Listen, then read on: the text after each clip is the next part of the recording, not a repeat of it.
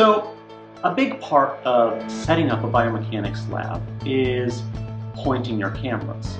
Now, in the past, it was a huge deal where placing your cameras and pointing them took several days and a lot of trial and error. But with modern systems, that's not as difficult. As you can see, we were able to set up this 8-camera motion capture system very quickly right here in our recording studio. So don't let it intimidate you. It's a lot easier nowadays than it used to be. Additionally, it's so easy that systems don't have to be as permanent as they used to be.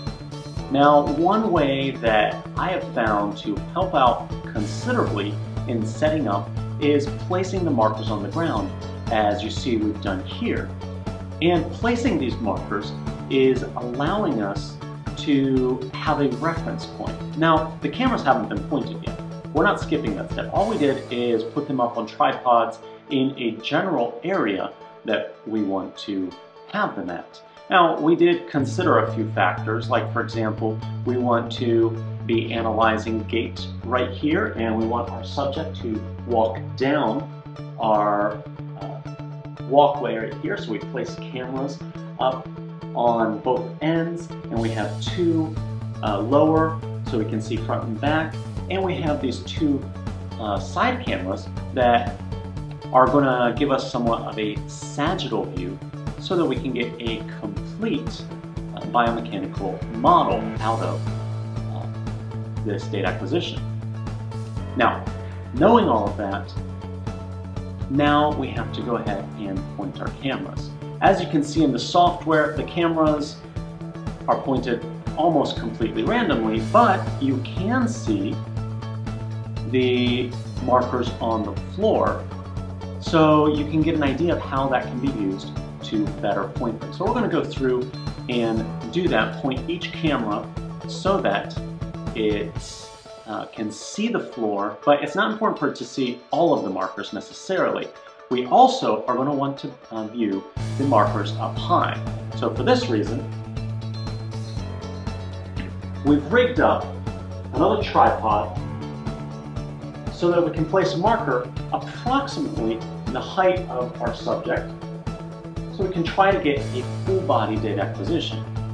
We're also going to place this marker at mid-height that will be just a little bit higher than the pelvis, and this is going to allow us to make sure we get that lower body, and if possible, we're going to point our cameras to see the full body. But our focus right now is lower body.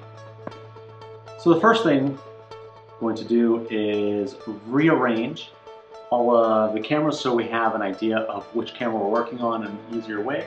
I'm going to make this one number 1, and it currently says number 6.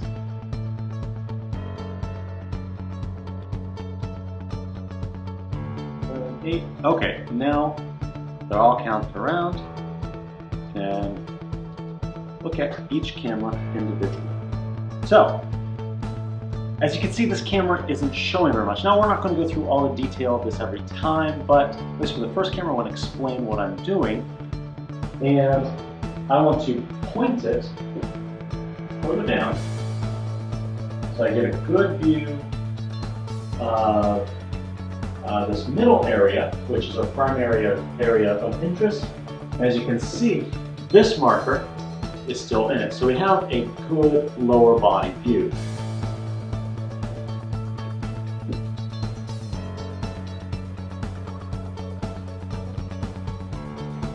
Now, the interesting thing about motion capture is that actually it doesn't matter which direction the camera is facing. We typically think, oh, cameras need to be straight up and down. What I'm going to do now is turn this so that we get a nice long view across the diagonal of the camera. See how much more we can see of maybe even the upper body.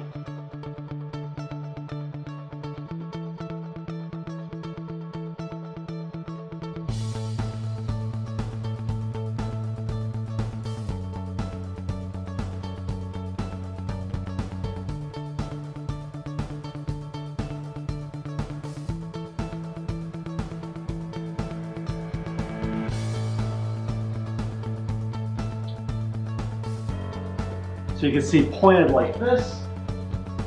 You can't quite see this marker up here, but you can see almost up to the shoulders. So that's pretty good. We're going to accept that. I'll quickly go through the rest of the cameras and point them adequately.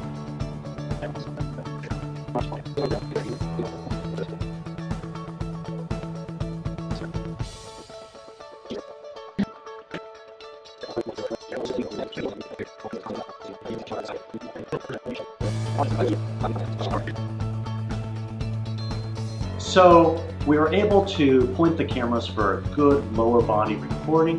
However, as we suspected, we're going to have some problems getting a full body gait analysis. So we're going to focus just on lower body. So now that the cameras are pointed, you can see we still have some problems. With all the cameras on here, there are a lot of reflections. This isn't going to get us a very good data acquisition, especially because some cameras can see each other. Now, this is a feature that largely depends on the camera manufacturer that you might use, but what we're going to do is use camera groups. Now, I know that cameras 2, 3, and 4 are on one side of the studio. So I'm going to put them in camera group 1, whereas cameras 1, 5, cameras 1, 5, 6, 7, and 8 are on the other side of the studio. I'm going to put in camera group 2. You see, that took care of most of our reflections. So as it stands right now, you still have a few reflections, but we have a lot of stuff going on here, and quite frankly, here in our studio with all our lights, it's pretty much one of the most difficult ways you can set up a camera system, as we have other sources of light that we have introduced to be able to make these videos. But we can apply marker masks as necessary in order to get rid of the last few. So we're going to remove all these extra markers that we used as reference, then create the masks, and then we'll see what our studio looks like as a motion capture volume.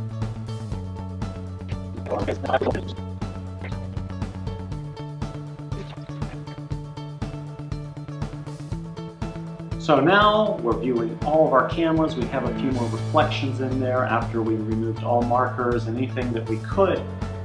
And we're going to use auto mask to take care of those last few reflections.